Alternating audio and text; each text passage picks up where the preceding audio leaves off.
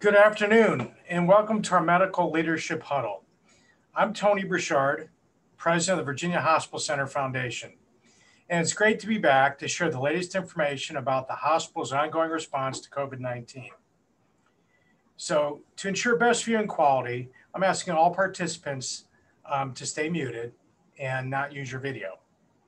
But feel free to send your questions directly to the Zoom chat box, or if you've called in, you can email them to foundation@virginiahospitalcenter.com. So we'll answer your questions after the presentation. So to kick things off, I'd like to introduce you to today's guest speaker, Dr. Rohit Modak. He's the chairman of our infectious disease team, and he's participated in multiple medical leadership huddles. So Dr. Modak, I'd like to get started by asking you to update our participants this afternoon as how things are going here in Arlington and Northern Virginia in general, how it relates to our peak time back in the spring, summer, where things stand today, and where do you see things going between now and, say, the end of the calendar year? Okay. Well, thank you, Tony. First of all, can you hear me okay? Just a little bit louder. A little bit louder. So I'll tell you what, I'll move the computer closer to me and I'll speak louder. Hopefully between these two things, it'll work well. Fantastic. You've asked me to tackle a lot, and that's fine. I did, because I've been tackling a lot, as everyone has here at Virginia Hospital Center, for the whole summer. And we've had numerous meetings, numerous discussions about how to keep ourselves safe, how to keep our patients healthy, how to help our community. So let me kind of start at the beginning, give an overview of where we've been and where we're going. And of course, I may miss some things, and I'm happy to answer questions as we go along or at the end. So it's now, where are we? We're at the end of October, and it was really the end of January that this started picking up, that we started hearing more and more about it. So we're 9 months removed from when this started. And I actually remember I was visiting relatives in India over last Christmas break. And I remember getting on my plane on January 2nd or 3rd, I got an update on my phone from my infectious disease organization saying, hey, there's something happening in Wuhan. There's this new pneumonia happening, and we're kind of worried about it. And that was my first thought, that, hey, this may come to the US. So really, we are 10 plus months, when we kind of had a warning about this. So we had our first meetings in January in the hospital about this, and the meetings kicked up in February. And by middle of March, we started seeing our first few patients. Probably by early March, we started seeing the first few patients, and the numbers just kicked up. And this happened across the country, particularly in Seattle, in New York, of course, really in the Northeast, and in the DC area. So by the end of March, we were seeing lots of cases. Really, that April and May, March through May was our hot spot here. That's when our percent positivity rate was over 50%, or basically our hospital was a COVID hospital. As everyone remembers, things were not business as usual. We shut down surgeries. We didn't know exactly what was going to happen. We didn't know how many people would get it, how many people would die, if it would be contained, if we would get medicines. It was tremendous pressure for everyone. And it was a horrible time. It was horrible because we didn't know what would happen. And I've spoken about this before, perhaps on calls like this, where usually in medicine, and in my field particularly, but in a lot of fields, yes, it's hard. And yes, sometimes things don't go as we hope they will, but we know what we're dealing with. And we have an ability to take care of people. And the problem with COVID was we didn't know what was happening, and we didn't have medicine. And we saw people coming in and getting sicker and sicker and not being able to do much. And of course, we did our best. And I know that we had better outcomes than a lot of other places, but it was challenging, right? We want to see outcomes that are great for everybody. And we were scared as healthcare professionals. Our patients were scared. We were scared for our patients, scared for each other. Remember in April in New York, there was a lot of people getting sick, healthcare workers getting sick. We didn't have PPE. We didn't know what was happening. So at VHC, again, I go back and thank our administration. I thank Charles Fletcher, who was able to get PPE. That's one thing we didn't do without. We were rationing. We still are rationing because we don't know what the future holds, but we had PPE. Looking back, we were able to protect ourselves. We are able to protect ourselves. We are able to protect our patients. speaking just numbers wise, what happened? So we kind of hit our peak, I would say, by the end of April, early May. We had over 100 patients in the hospital with coronavirus.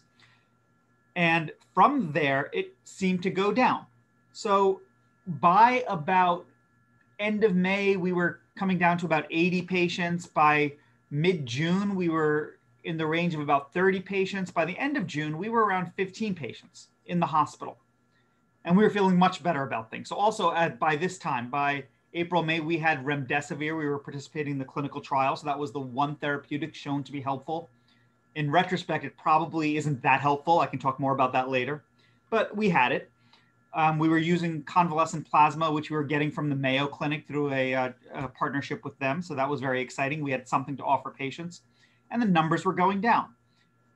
And in the summer, I'd say the numbers stayed down. So we had about 15 to 20 patients in the hospital, give or take, but in that range, basically from the end of June up until last week.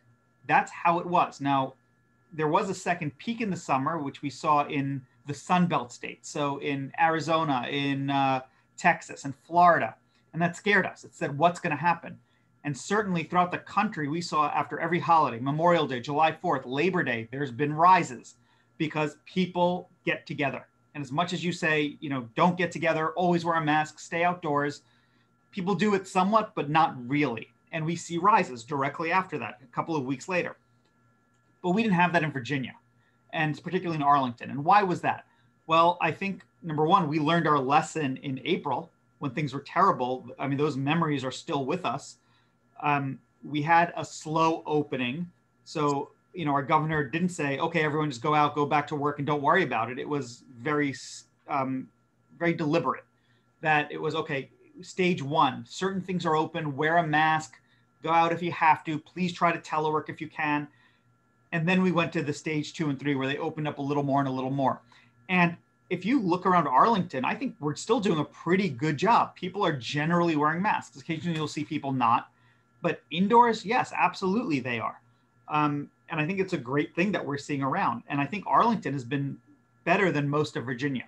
So even now, when we look at things, well, let's kind of look at first the country and then our local area. So the country is seeing peaks like we've never seen before. I think the last 2 days, this weekend, we had 80,000 new cases in the United States, both Saturday and Sunday, and both are record highs. So higher than ever before. And where are we seeing it? Well, we're seeing it more in the Midwest. So states that haven't had as much before. We're seeing it in Indiana and Michigan and Wisconsin.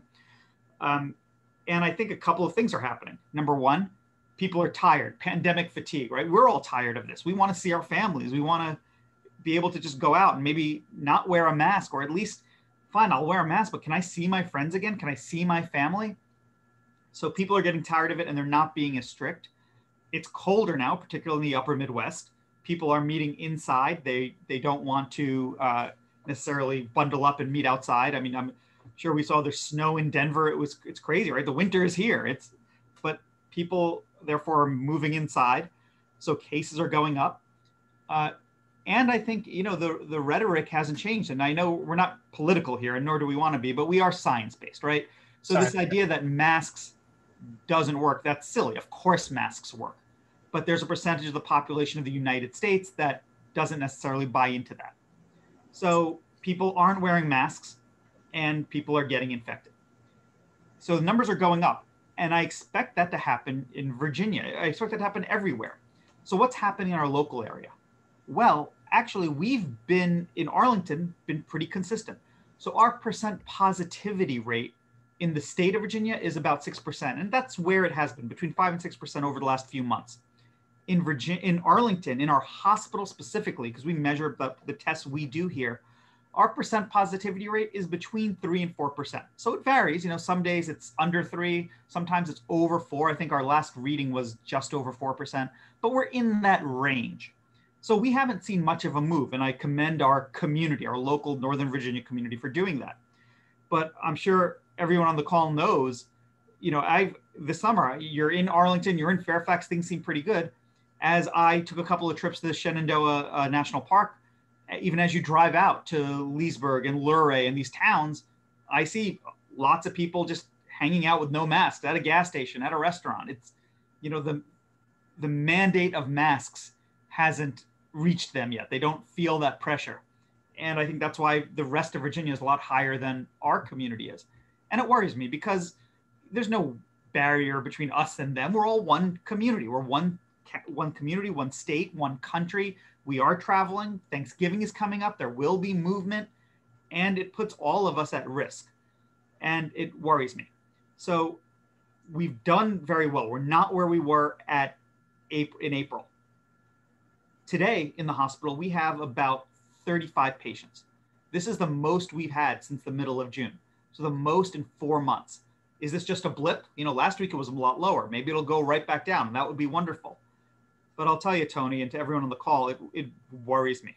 It worries me where we're going because I see what's happening in the rest of the country. And I know holidays are coming up and it's Thanksgiving and it's just a scary time. And I worry that things are getting worse. So Dr. Modak, thank you very much for walking us through that, because the one thing you didn't mention, you mentioned a lot of variables, and I hate to be the apostle of the obvious, but we have entered into the cold and flu season as well. And I know that here at Virginia Hospital Center, we've been very diligent in telling our patients, our employees, our other stakeholders, go get a flu shot. It's probably one of the most important things you can do to avoid that particular infectious disease. But what are you reading, and what are the experts saying around this potential double whammy of flu season compounding COVID? Okay, great. So that's a good question, Tony. So let's kind of back up, just talk about the flu for a second. Why is flu so bad? Is it suddenly that the virus mutates and there's every September, October, there's this horrible strain that comes out and we're not used to it? The answer is no. Actually, there's flu year round. We don't think about it, but there is. People get the flu in the summer. It's just that now as it gets cold, everyone runs inside and we're sharing each other's spaces and we're talking to each other and we're touching handles, and the flu is spread this way. So like everything in infectious disease, hands, wash your hands, everybody, but in close spaces. We're now wearing masks, and hopefully we're still doing that. Yep. So that should help slow down the spread of the flu. But the worry, of course, is just like the flu, COVID is going to spread as we get indoors. So it's not just someone coughing on you. We know it's people who talk a lot, right? And is it just talking? Well, some people, I'm sure we all have people in our lives who, when they talk, man, they talk, and they really talk. So yes, it's talking, it's singing, it's laughing, it's anything that can produce these droplets that come out. And we know a lot more than we did 6 months ago. It's not just droplets. Yes, it is airborne. What does that mean? Does that mean that if I'm talking in a room, it's going to go through the vents and affect someone down the hall? Probably not like that. But at the same time, it's not just 6 feet. If you're 7 feet away, it doesn't mean you're safe. That it can still linger in a room, especially an indoor room where there's not a lot of wind blowing through. So that's why you have to wear a mask, even if you're more than 6 feet away. It just makes sense. So I'm absolutely concerned about this cold weather, and the double whammy. What we talk about is if it is a bad flu season, if people are getting sick, now your immune system's low, and now you're dealing with the flu and COVID potentially, the mortality, meaning people are going to get a lot sicker, a lot more in the hospital, a lot more people are going to die. And we were scared back in March and April that our hospital would be overwhelmed. And it certainly, New York City, all those hospitals are overwhelmed. Right now, Wisconsin, all the hospitals are overwhelmed. They don't have enough beds. We never got to that point, and thankfully we didn't. We had the ability to take care of our community. But what's going to happen now? Numbers are creeping up. They're not like they were. We have a lot of room. We're still safe. This is a great place. This is where I would want to be. But what if it's a tremendous flu season? What if it's a tremendous COVID season? Scientists have said it's going to be a dark winter. And it certainly can be. And we can overwhelm ourselves. And that's why it's not a time for complacency. It's not a time to think that, oh, things are great now. We've learned so much. In fact, the more we learn, the more we know we don't know about it. I don't have a lot more treatments to offer. I don't have a magic bullet. Would you mind if I talk a little about treatments, Tony? No, I was going to say, I was just perfect. I was going to say, let's talk, God forbid somebody does get diagnosed. Please kind of walk us through what we've learned and what what has happened around treatments, and then Sure. if you could go right into Operation Warp Speed and some of the outcomes associated with that. I know I was on a call last week where they gave a briefing, and not being a medical doctor, much rather have you explain it. Okay. So the treatment for most viral illnesses is supportive care. So what does that mean? It's exactly what you think it means. It's stay home, drink some chicken soup, let mom put a blanket over you, take some Tylenol if you need it. There's really not much we have to offer. Viruses have to run their course. Yeah. We have some antivirals for certain things, but really that's not the mainstay of treatment. And for coronavirus, I'd argue it's exactly the same thing. So we're looking for this magic bullet. Was it remdesivir? Was it convalescent plasma? And all these things we offered here. So the idea behind these things are these will help stop the virus from replicating. But our view of this disease is a little bit different now than it was 6 months ago. So now I think of coronavirus or COVID-19 as almost two separate stages. There's the viral replicative phase. So that's when you get the virus, now the virus is moving and it's kicking and replicating and going more and more and more. And in this stage, this is when an antiviral may help. So it's early on in illness in the first couple of days before people are super sick, just while it's replicating. So that's when the use of remdesivir is helpful. And in our hospital, we're really limiting the use of remdesivir to people who've been here for only 3 days. And really the data supports that. That's people who get sick often. So if you're homesick for a week, which many people are before they even need to be in the hospital, chances are remdesivir is not going to be that helpful. I mean, we give it because it's something we can do, but it's not going to change much. Convalescent plasma is the same idea. It's an antibody, right? The idea is that someone has antibodies against this virus. And let's kind of also in the same category, talk about monoclonal antibodies. So what the president got, this Regeneron compound, or a polyclonal antibody, the idea is kind of the same. It's that we're giving a patient an antibody. So that really only helps before someone develops their own antibodies. Now that usually happens 7 to 10 days after exposure. So again, early on, that's when these things can make a difference. After the viral replicative phase, the next phase is this, think of it like the immune system is out of control. It's this immune phase. It's that your body is trying to fight it. So people get high fevers and they end up on the ventilator and they get blood clots. So we know coronavirus is a systemic disease.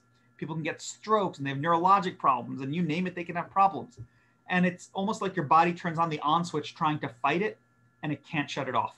And now people get sicker and sicker and sicker. And here, we have a few things that help. Maybe steroids. We know steroids help. We try to get steroids early and continue it. And that's about it. We're studying a lot of things. There's a lot of data about different things, but a lot of these are IV, and a lot of patients may be sick at home. And how do we get these patients their medicine? So it's really hard to say. And like everything in my field in infectious disease, the best treatment is prevention, right? It's much better if we don't get it. So this whole concept of, oh, we should do herd immunity, everyone should get it. Absolutely not, because guess what? Everyone's going to get sick, and a lot of people are going to die if that happens. So how do you prevent the infection? So let's talk about Operation Warp Speed. That's the vaccine. That's a very, vaccines are wonderful. They've revolutionized the world, right? Of course, my cardiologist will disagree, and they'll think, oh, the most important thing is a beta blocker, is my aspirin, is the advances in heart disease and heart attacks. No way. It's vaccines. Vaccines have changed this world. That's what's done it. So do we have a vaccine? Well, they're working on it, right? Operation Warp Speed. And initially we had said, oh, vaccine is 2 to 3 years away, but every scientist in the world is working on a vaccine. So we should get it sooner. And that's wonderful. When will it come? It's looking now like it will be, hopefully something will be out by the end of the year. Well, what does out mean? It doesn't mean FDA approved, but it means emergency use. So we don't have the strong data, but it looks good enough that maybe we'll get something by the end of the year. Then what? Well, there's a big difference between having approval and then actually getting it to people. So of course, the first step we say are healthcare workers and the elderly. Let's first talk about healthcare workers. So we've had meetings here. Even our public health department is saying, look, they're expecting, once the government has a vaccine, to go through the public health department to get to the hospital. Who are we going to give it to? Well, we'll give it to our healthcare workers. Does every healthcare worker want it? Okay, if they do want it, who's first in line? We're making those lists now. Who can get it? And then what? Well, is it 2 shots? Is it 1 shot? And likely it'll be a 2-shot series. We need to store it at a -30 degree temperature. So we're working on those logistics. probably by early 2021. So January into February, we should have enough if things go well, and it looks like they are. You know, I don't want to always second guess what the government's doing, right? But yeah, let's have some faith that by January, February, we'll have enough for healthcare workers. And then as we roll it out to the general public, which means into the spring and summer by the time everyone gets it. The big problem with the vaccine is it going to be like the measles vaccine, which is 99% effective, and you give it and you're done and everyone's happy? Or is it going to be like the flu shot, which is great, it prevents people from dying, but it may be 60% effective, which is good enough. It may help, but you have to get it every year. It's seasonal, things change. These are things we don't know yet. And that's why the vaccine is not the end all be all, even once we give it. Plus, what's going to happen 6 months down the road? We don't have 6-month data on vaccines because they're just coming out now. We're going to learn a lot as we go along, which is unfortunate we have to do it that way, but oh, okay, that's the situation we're in. So when it comes down to what can you do? Well, guess what? I haven't gotten coronavirus. No one in my hospital has. Now, of course, yes, people in the hospital have, but no one at work has. Why? Because we mask, because we social distance, because we make it our policy and we stick to it and we're very strict. And if we have someone who's sick, we tell them, don't come to work. If someone is positive, we find out who their contacts are. If they're other employees, we keep those employees home. We're very deliberate in how we handle this. And we don't have infection from employee to employee within the hospital. And it works. Dr. Modak, that's very helpful. In fact, we've got some questions already coming in. Okay. And the first question, and this kind of leads right into it, it's about testing. And somebody sent a note in and said they received an email from Costco, and that Costco is now offering in-home collection kits, and that you can even go to watch a how-to video to make sure that you do the collection properly. You pack up the sample and you return it overnight, and within 48 hours, you've got the results back. Are you familiar with this in-home collection concept? And would you recommend people doing this? So let's talk about this. There's different testing for coronavirus. Now, the better testing is a PCR test, which means they look for the DNA of the virus itself. Yep. There's ways to do it. There's a nasopharyngeal swab, which is, if anyone's been to VHC, that's what we do here. Yes. There's an oropharyngeal swab, which is your throat. Now, in the last few weeks, they've come out with a nasal swab, which is just in your nose. It's not deep. There's also a saliva test, which is what Costco's offering. They all kind of do the same thing. They try to extract the DNA of the virus. Now, the problem is which one's better? We don't know. It depends what scientific paper you read. And the reason is the virus, sometimes it's in your nasopharynx, it's in the back of your nose. Sometimes it's in the back of your throat. Sometimes it's deep in your lungs. Sometimes it's in the saliva. And that's the problem. We don't know. Everyone could be different. But generally, these are all good tests. I wouldn't say one is better than the other. They're generally good tests. Okay, so is this Costco one something we should all run out and do? Well, I would, but the problem is it's $120. And that's great, if you need a one-time test. But really what we need is testing once a week, maybe every day. We need a $5 test. That's going to be the game changer. And that's what they came out with that the government has, but they need that available for everybody. That you're right, you can go to Costco or to CVS and buy an at-home kit that's $5. Then you could test much more often. I have a little symptom. Let me see if I'm positive. The goal is I am positive. Let me stay in. Let me not spread this virus. Another warning about that Costco test, and it's not Costco's fault or anyone's fault. They say 48 hours. What if 10,000 people get it and send it in? Well, now the lab's going to be backed up and it's going to take a lot more than 48 hours. And that's what happened with Quest Labs.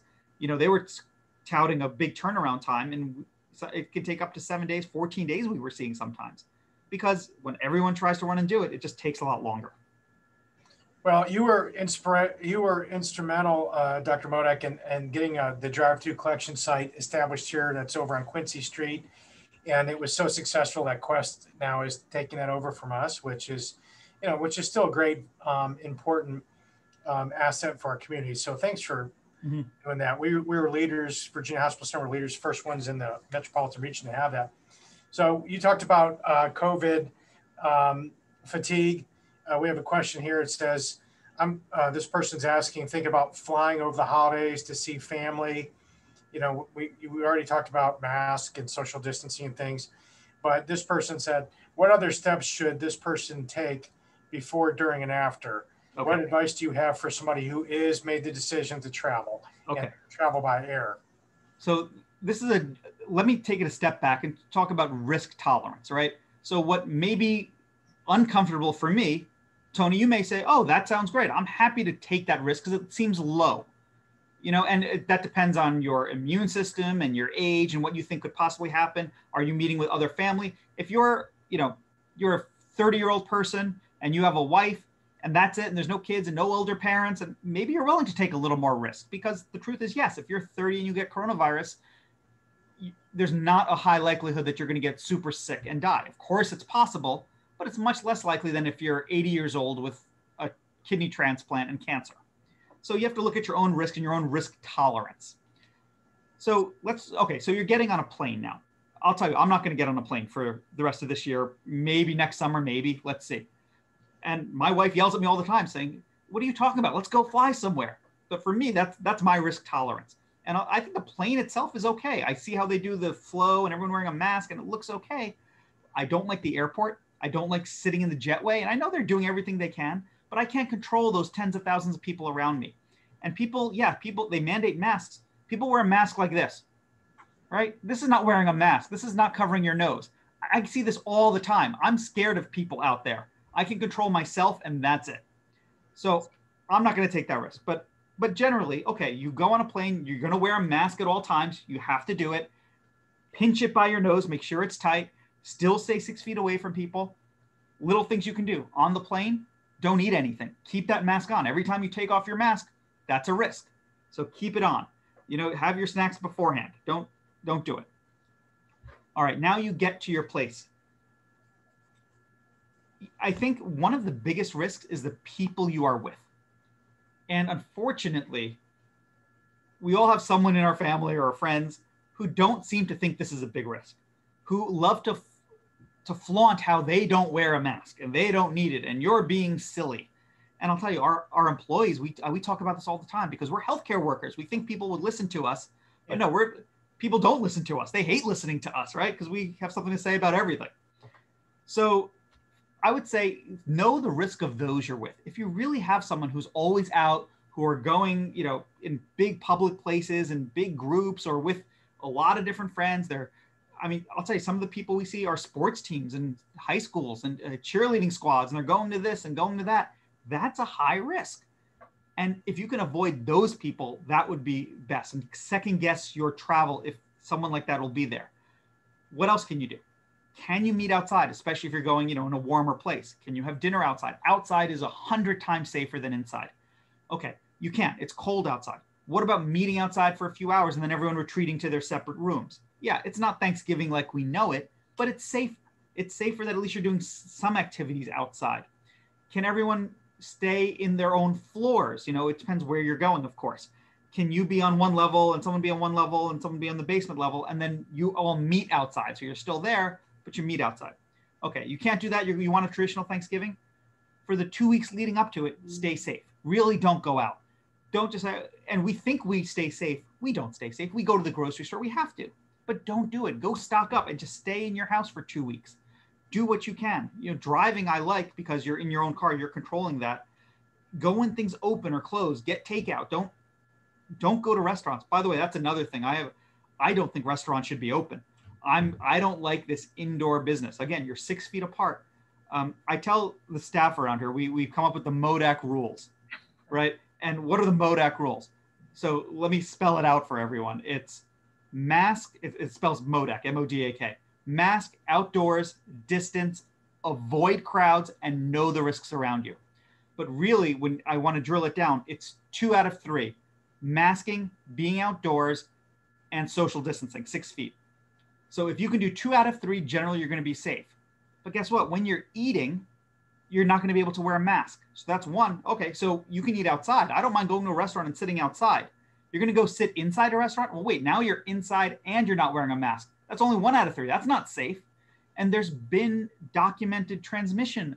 It's just depending on where the vent is in the restaurant, where the air conditioning unit is and how things work, that I'm sitting at this table and 10 feet away, that guy gets coronavirus. There's been plenty of data showing this.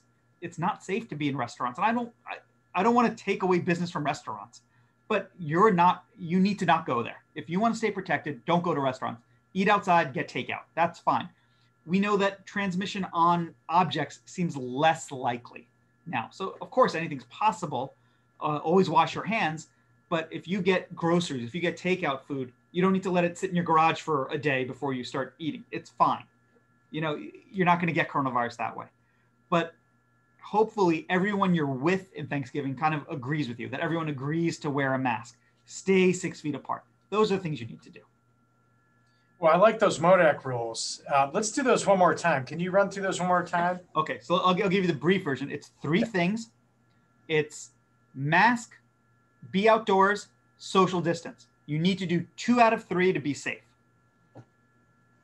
Well, you forgot the A and the K. So, well, so if you want to go through like that, then mask, outdoors, distance, avoid big crowds, and know the risks of those around you. I think you really need all 5. I'm not trying to be a curmudgeon, but yeah, 3 out of 5 is great. But I think those are great messages. The MODAC rules, I think everybody, let's live by them and let's stay safe. So I want to thank Dr. MODAC. We're just about out of time for your fantastic briefing today. Really gave us a great snapshot, and we'll get together one more time before the end of the year. And if your schedule allows, Dr. MODAC, we'll reach back out to you. We'll be sending out the reminder when exactly it'll be, when we'll host it in December. So we'll ask everybody on the Zoom to stay tuned for that date. It'll be coming from the Virginia Hospital Center Foundation. So thanks again, Dr. MODAC, and to everybody out there participating. Stay safe, stay healthy, and thanks for participating. Thank you, everyone. Bye-bye.